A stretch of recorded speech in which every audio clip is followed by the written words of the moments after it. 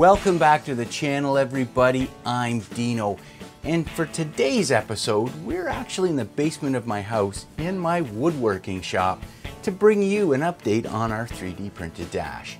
So why don't you sit back, grab yourself something warm to drink, and enjoy Dino's Tinker Shed. I can't wait to tell you what I've been working on. I'll see you in a minute.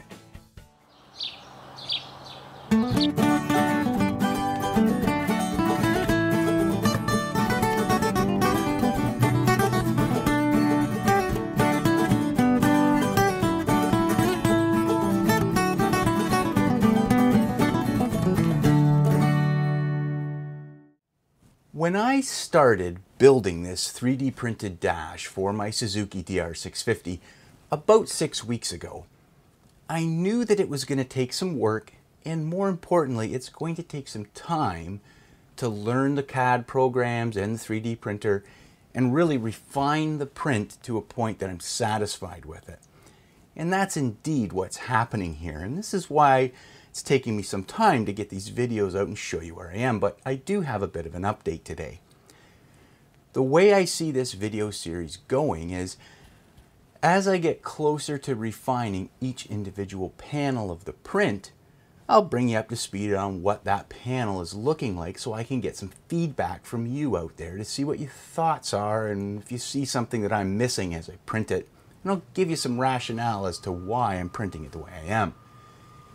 The first question that I get asked quite often is, why are you printing it as panels and not a one-piece print? And there's a couple reasons for that.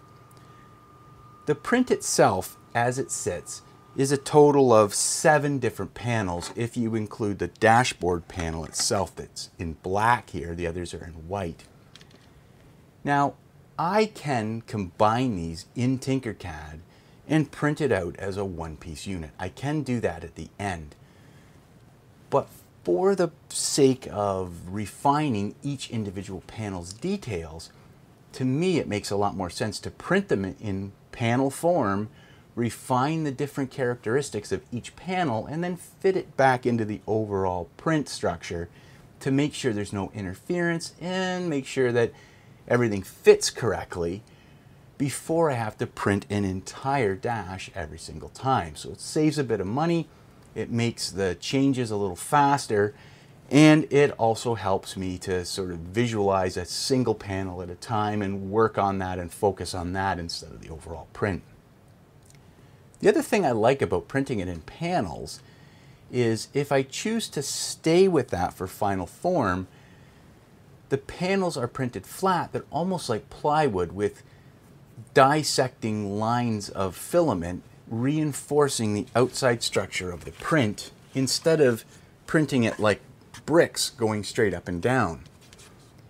I do have some thought that in the end, if I can glue these together and make those glue joints strong enough, there's going to be more shear strength printed flat like that than if I was to print it standing up this way.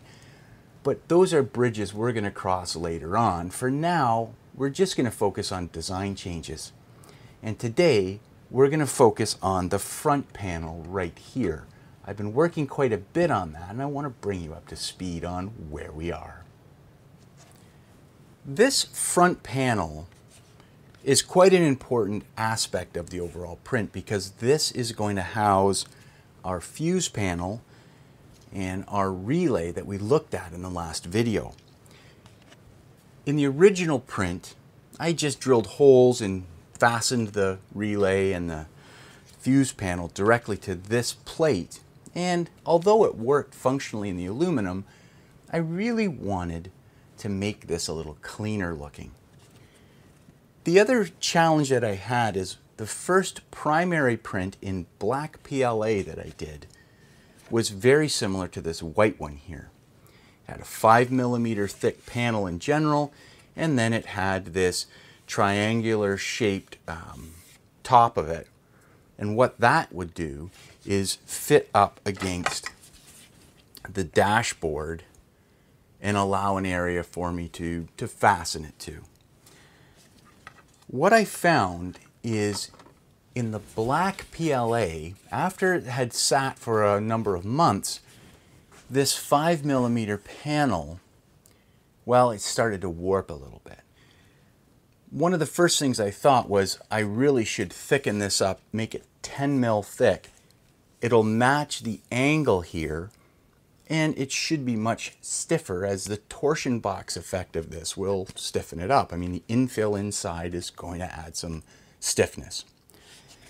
I also started drawing some lines on here to reference where each individual component would go. So the fuse panel would fit here, and I wanted the relay somewhere up around in here. To do this, you use different tools, tape measures, whatnot. I used a set of digital verniers here, which worked out really good. It allowed me to measure centers of holes, things like that, and get a rough idea on this front plate to where I wanted things to sit. Once I found out kind of where I wanted different things to fit, well, I ended up drafting those bolt hole circles for the fuse panel first and printed off a single layer of PLA with those bolt holes in it to get the alignment correct. I didn't want to print an entire print only to find out that the bolt holes weren't correct, and of course they weren't the first time. So I kept adjusting that until I got the center of those bolt holes exactly where I wanted it, and was quite pleased with it. The next thing I did is make sure that I could get that relay to fit where I wanted it to. Now again, originally in the first print, I used this hole in the harness itself to simply pass a bolt through it and bolt it to the back. But I noticed on these relays that we have rail systems on there that allow you to link several relays together. And in my case, I designed a mount for these that would allow me to use those rails to cleanly attach it to the backside of the front plate. And you can see that right here. These rails work really good in allowing you to just simply slide in one of these relays, and it's a very, very nice fit. And I even included some hoops here so that you can zip tie all of the loose connected wires to the back of the panel for a nice clean fit. Very, very pleased with what I'm seeing so far. Number 3 print here has additional loops for more zip ties, and I really wanted to maintain as much of a clean, tidy look as I could inside that compartment bay.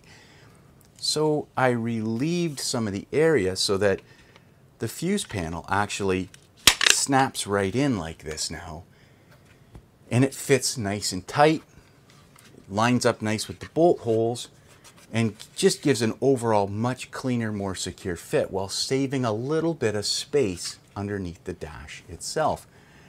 So this is really coming together well. Like you see, like I say, I got my rail system here.